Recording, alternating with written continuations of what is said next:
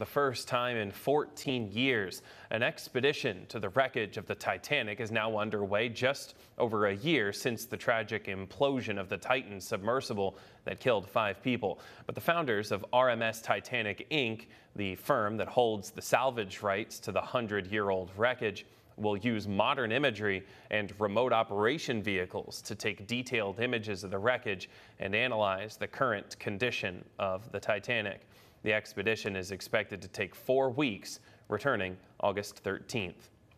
The James Webb telescope has been in operation for 2 years now, and the powerful instrument is already changing how astronomers think about the cosmos.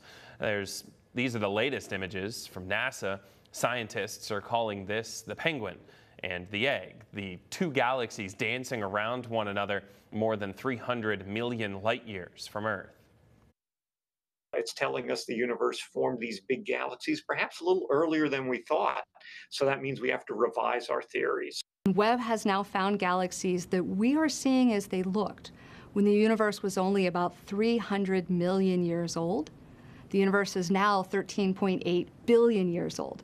So we're seeing back almost to the edge.